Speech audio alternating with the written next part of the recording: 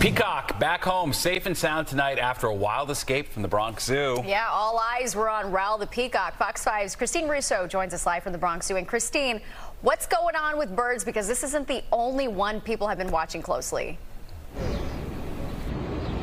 Yeah, Natasha, Steve, we are on bird patrol today. Okay, so first we had this peacock that escaped last night from the Bronx Zoo, but you know, he hung out around East 180th Street for a little bit, did his thing, checked out a couple different trees, and then made his way back to the Bronx Zoo this morning. But believe it or not, that's actually not the only bird news that we've been following today.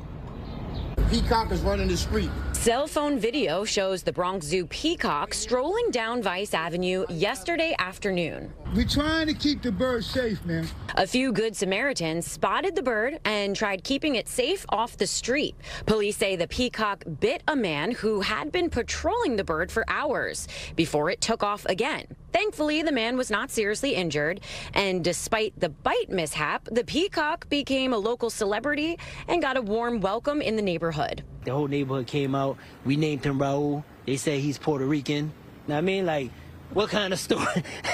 Come on. Some say seeing animals escape the zoo is just another day in the Bronx. You get used to it, so you expect it. They come out all the time. Every year, they come out 2-3 times a year. They roam the neighborhood, and then they go back. In a statement, the zoo says, quote, "We had confidence in our knowledge of bird behavior to predict how he would behave if given the chance to do so without interference.